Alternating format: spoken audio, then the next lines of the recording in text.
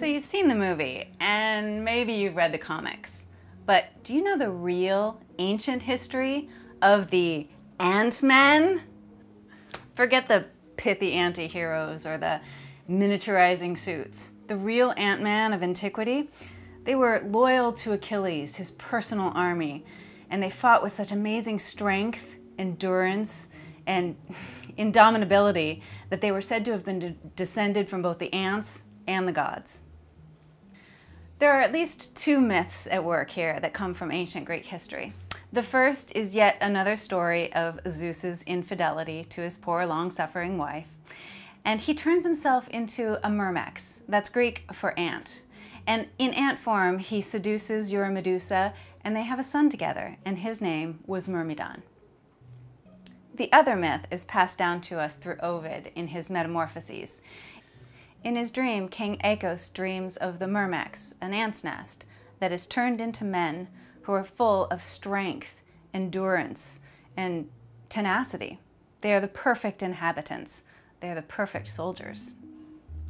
Indeed, the next time we hear of the Myrmidons, the ant-men of Achilles, is in the Trojan War, where in Homer's Iliad, they are the indomitable fighting force. They cannot be beaten until they lose their commander, Achilles.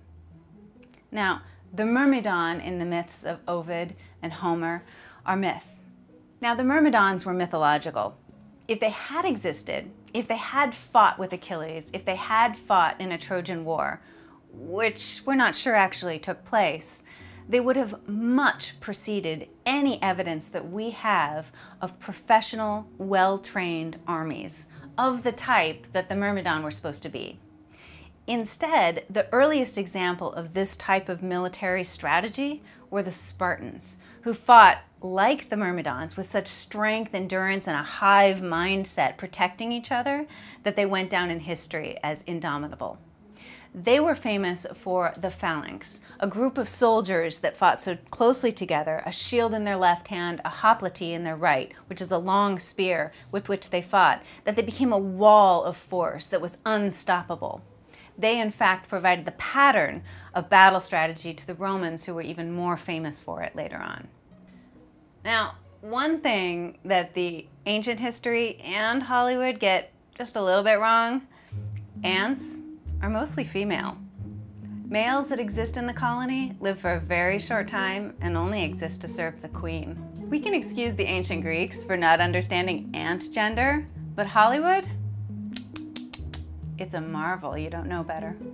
I hope all you superheroes out there liked this. Thanks for watching, and catch us again on History Etc.